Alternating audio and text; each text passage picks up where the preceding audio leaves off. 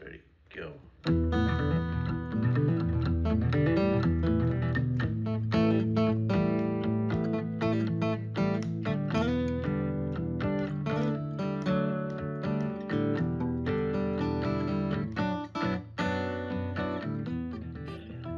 Down here in the studio today with my friend Bill Z. Good morning, Bill. Morning. And if you've noticed, Bill is both old and ugly and an examiner. All three. What do you have to say for yourself? Well, I don't have much in my defense. I've just been hanging around airports a long time, and that's the way you get old and ugly. Perfect. Well, we're going to talk through a couple things. You and I have had a chance to visit. We've known each other for a long time, and you're an Air Force guy. You flew a lot of business jets, and you've been an examiner for 35 years. So, give me some backstory on what your opinion is on stuff here. What would you like to say? Well, first of all, I think people get confused about, they mention ACS and PTS and all this kind of stuff. You go back to the Stone Age when I started flying, the examiners just had what they call a test guide. And basically, the examiner did a test any way he wanted to and whatever he felt was important. So one examiner's test would be totally different from another, where then they came out with the practical test standards, which defined what the tasks were required and what the standards were and what was allowed and what wasn't. Whereas before that, it was pretty much whatever the examiner thought was important. And then the newer versions, the ACS, has come out. And what that does is it defines the requirements to get a qualification to do certain things. So, just like when you look in the regulations, it defines how much time, experience, whatever training is required to get a be student pilot or private pilot or whatever.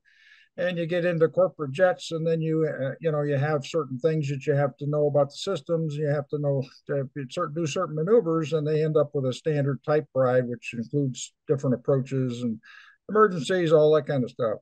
So that's what's required, and that's what defines what the standards are for training to get a rating to be qualified to do something. But of course, as we all know, we everybody says it's a license to learn, and at that point, you're qualified, but you don't have a lot of experience. And then up until I think sometime in the 70s, there was no requirement for any training after that. You could get your private pilot certificate and fly for 50 years and never see an instructor again. So they said we need to do something along the lines of recurrent training. So they came out with this flight review thing.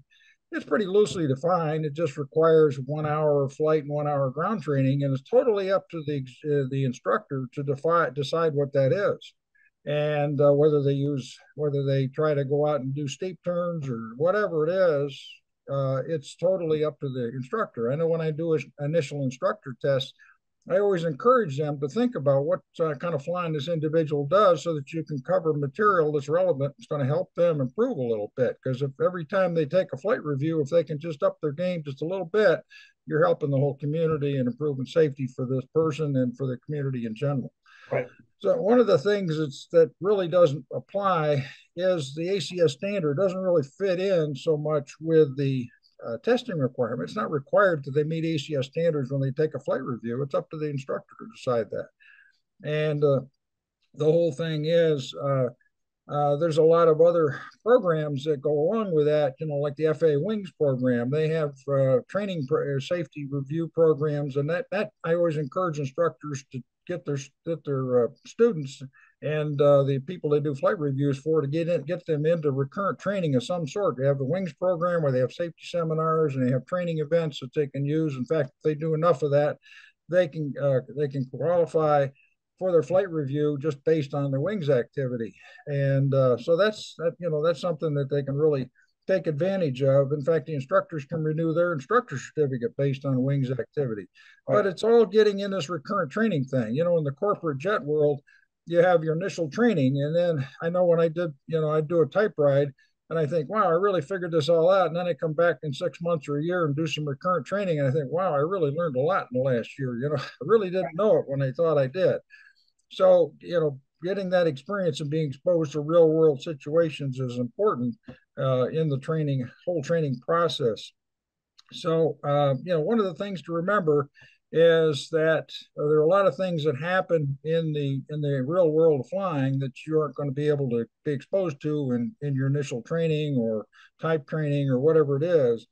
And one of the things that the corporate world and airlines have gotten into is instead of just doing a repetitive check ride every 6 months or a year and going through the same plain vanilla things every time. I mean, we always used to say, I've got to do, you knew the whole profile before you went in the simulator, and you knew exactly what was going to happen. You knew all the sim tricks, they used to call them, and how to get through it. So what what they ended up doing, and the FAA encourages people getting into advanced qualification programs rather than just recurrent training itself.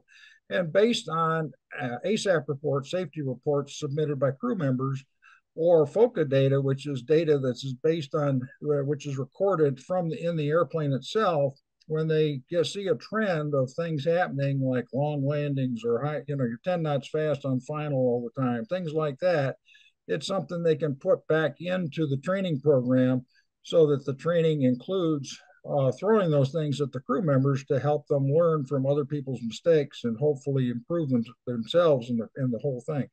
And if you relate that to general aviation, it's a matter of what happens in the general aviation world. I know you, Dan, have been doing a lot of research on safety reports, accident reports, and so on.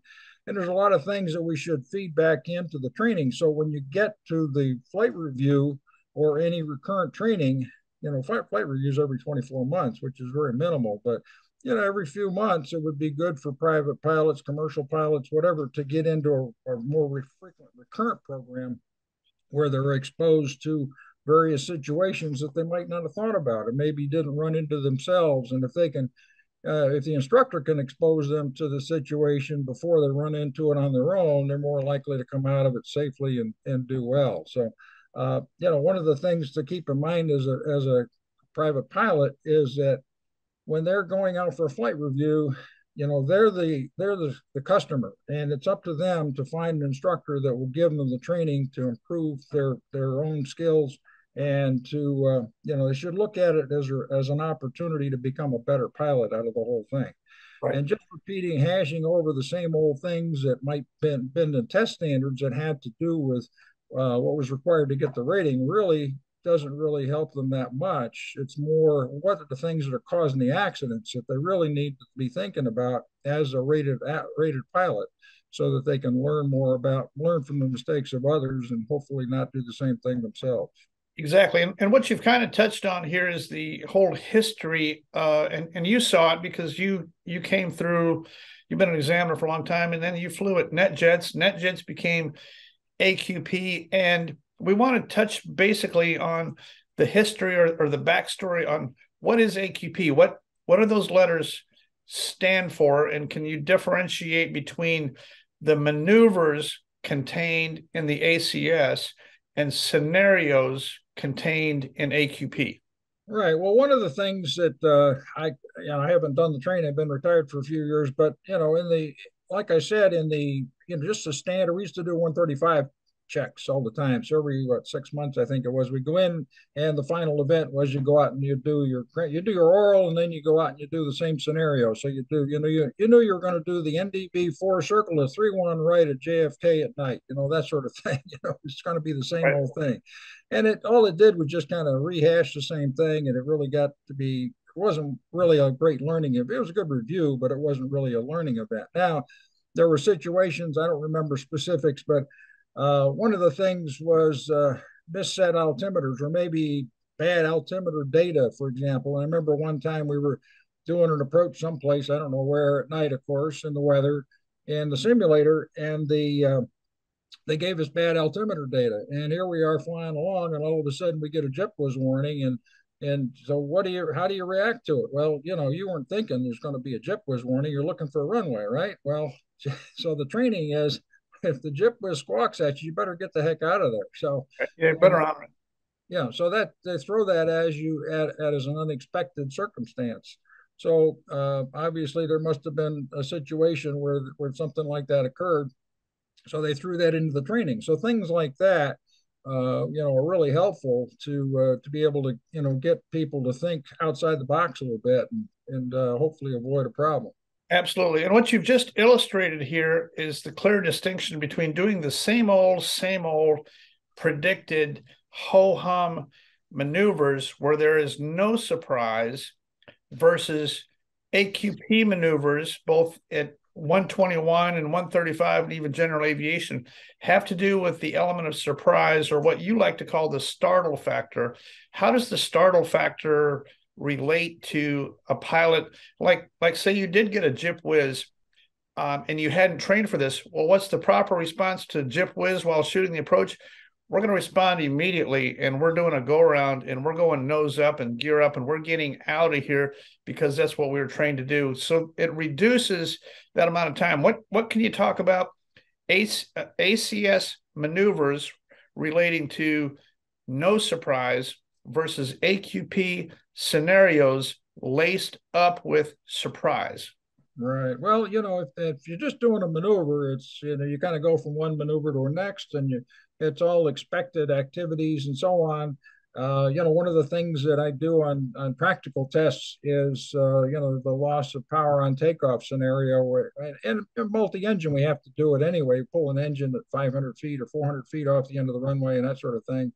And even though you're briefed all this stuff, it's sometimes people just have a mental block and they just freeze. I've seen that where in a multi-engine test, you pull one of the engines at 400 feet, which is where you're supposed to do it, and they just sit there and freeze, and those doesn't go down, and they don't go through their cleanup procedures and get the drag reduced and feather the prop and all that sort of thing. They're just sitting there, and it's headed in a bad direction real fast. Same thing in a single engine test.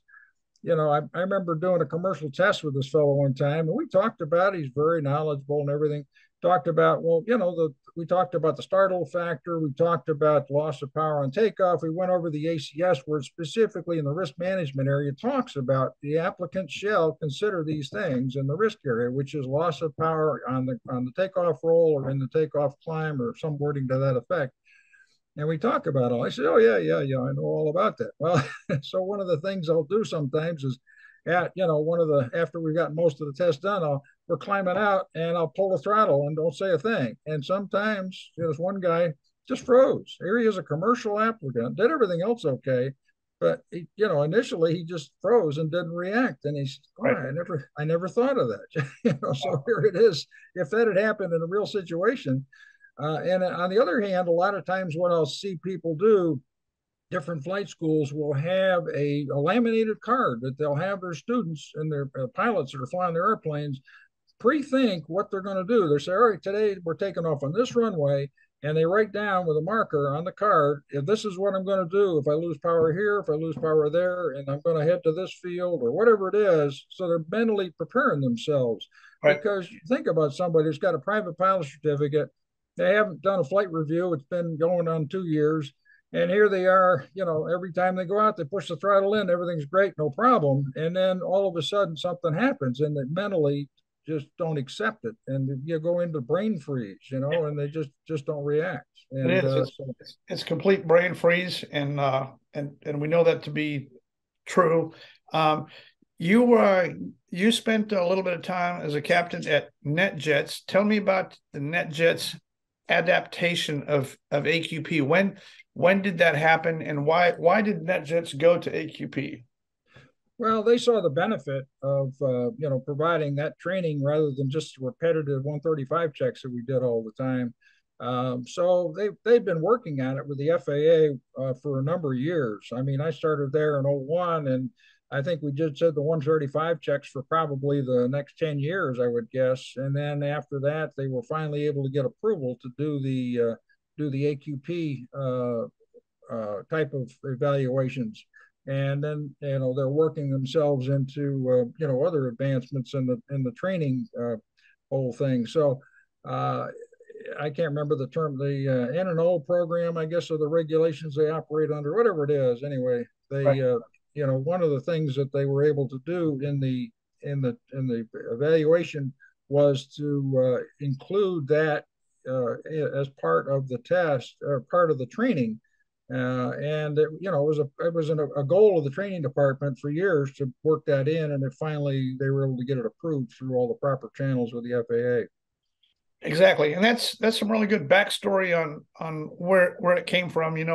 CRM started at the airlines, and everybody fought CRM initially, and then everybody figured out it was a good idea. Eventually, CRM trickled down to GA. CRM is actually now in the check rides that you're conducting. They call it SRM, but CRM and SRM Right. is is absolutely intertwined with every check ride from the private pilot all the way up, and it's a good thing. I think we're at a phase where people are beginning to understand the AQP philosophy of what AQP scenario based training and being prepared for the startle factor, which is going to occur. There's no startle in a steep turn or an S turn across the road or a chandelle. You, as an examiner, are going to give the guy, say, give me a steep turn to the left whenever you're ready.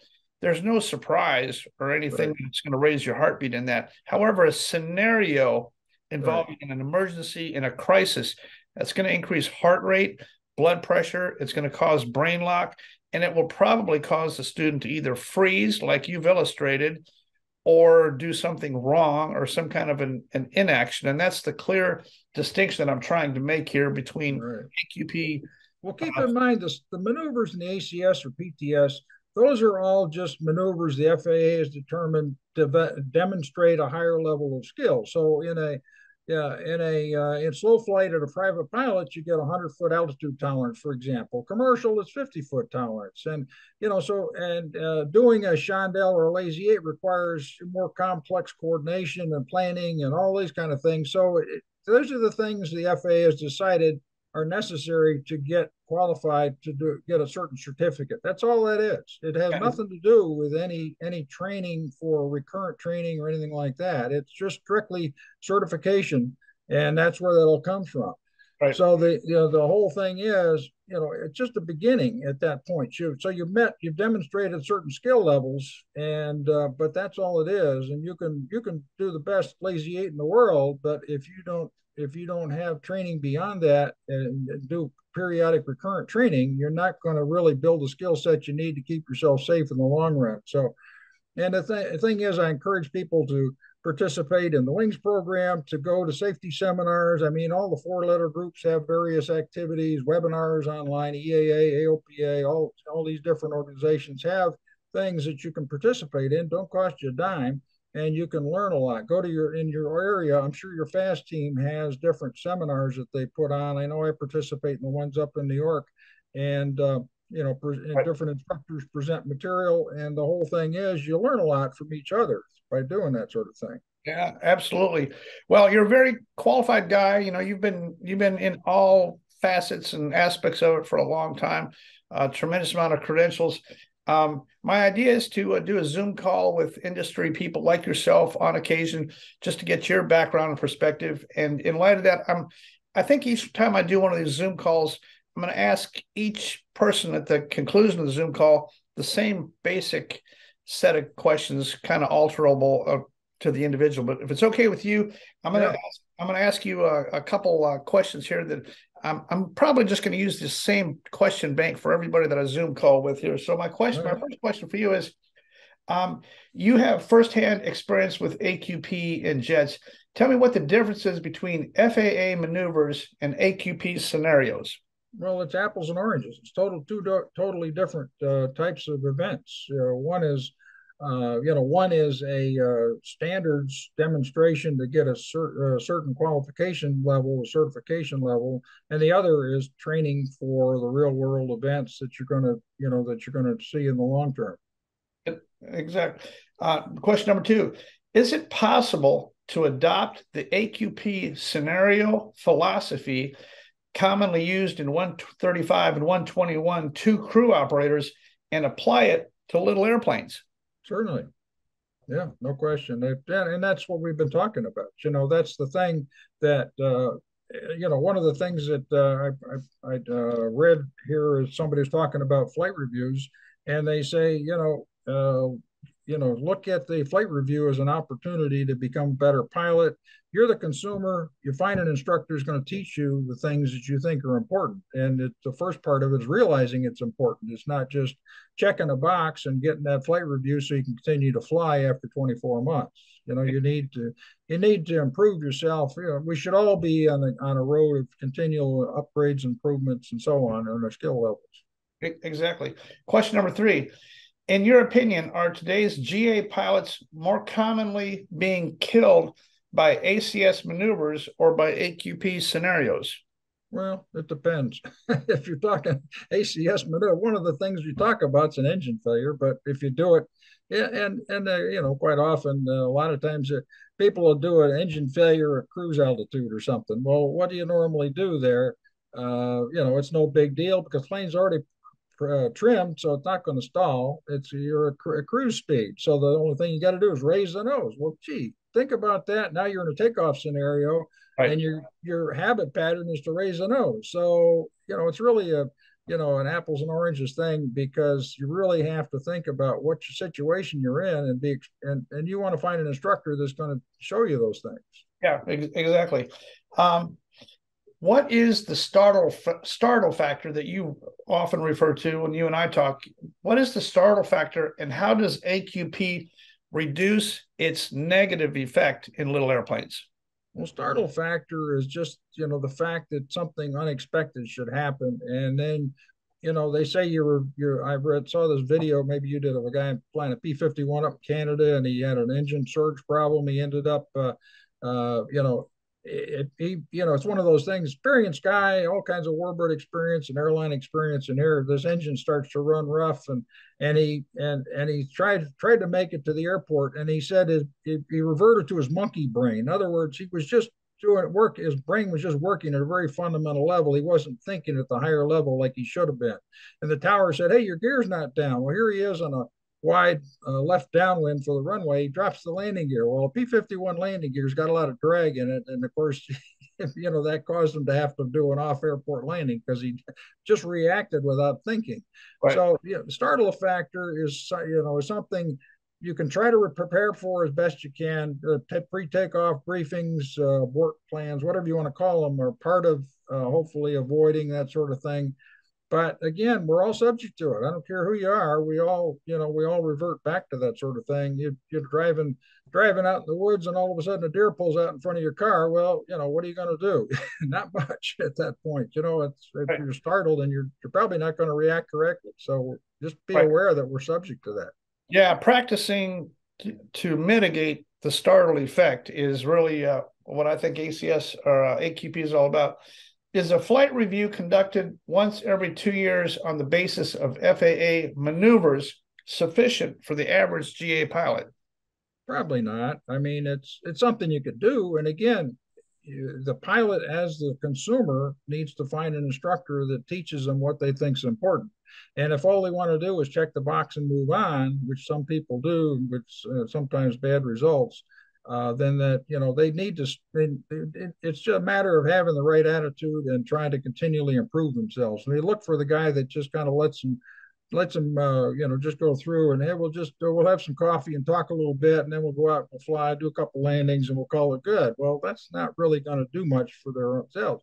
And it's technically it meets the requirements, and but really, is it really serving the purposes they should be expecting from their instructor? Exactly.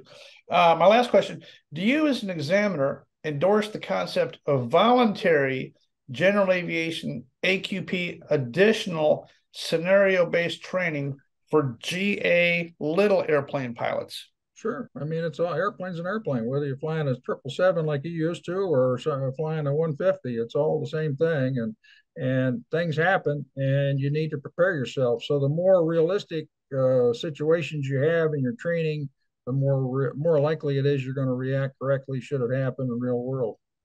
Exactly.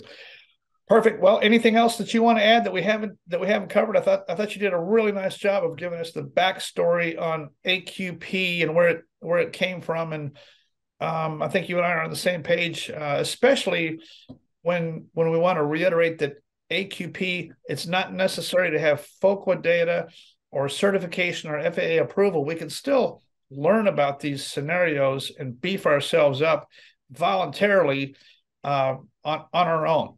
Right. Oh, absolutely. One of the things we got to remember, I mean, we got a lot of egos in this business. I know you don't have one, Dan, but there's a lot of folks that do. And every organization, all the letter groups and everybody, you got your stars, and you got the people that are trying to lead the group. But we got to remember, we're all in the same team. We're all there to improve the safety of flying in general, and we want to have a good, successful, flying environment. And we only do that by maintaining our skills and by keeping ourselves safe. So that's the whole thing, is to make sure that we remember, use the resources. There's a lot of them out there, and none of them are perfect, but they're all good. And sitting in a webinar on off airport landings or whatever it may be, those are all good things, and we all continue to learn from that. Yeah, and I think the what I've learned is the power of the internet. Now that we have Instagram and Facebook and YouTube, there's more people besides me willing to talk about accidents and what probably happened, what's the probable cause, and can we learn off of this guy's accident more in real time to kind of go back and say, well, here's what he did, and he probably, like the Venice thing, rotated right up into the black, and he wasn't ready for that, and he was surprised, and he drove it right straight in the water. And we can learn about that Right, right. within a week after the accident. This one's pretty clear cut what he did. Yeah. We don't need to wait 3 years to figure out that's what this guy did wrong. Yeah, I know there's a fellow that he was a single pilot flying a CJ or something like that, small jet, and he took his family up to Cleveland to watch a ball game or something. Yeah, Took off from Lakefront Airport at nighttime, and they usually have you turn out over the lake there. And guess what? Nighttime over the lake, no horizon, boom. yeah, yeah. You He know, did the exact same thing. It's the same maneuver over and over again. But I guess my main conclusion, Bill, I appreciate your time, and you're definitely a well qualified veteran in the industry. I think people appreciate hearing your words on this subject. We're all human beings, and as long as we're on this side of the planet and still vertical, our objective is staying alive. We got a pilot's license that allows us to fly, that gave us the initial training to become a pilot. Now the question is, what can we do to stay alive after we have a pilot's license? And that's where the AQP philosophy is important. Teaching people that there are scenarios that are going to happen to them as a surprise. These things are definitely going to happen to them, and we want them to know what those possible scenarios are so that they can be more ready. right, absolutely. Yep, I agree. Sounds good. Well, Bill, I want you to have a great day, and I look forward to seeing you again. And we will, I'm sure we will enter into another scenario that involves barbecue and airplanes and something There you great go. Hey, again. sounds like a plan. Yes, All sir. right. Take Thank, care. Have a good day. yes, sir, Bill. Thank you. Yep, bye.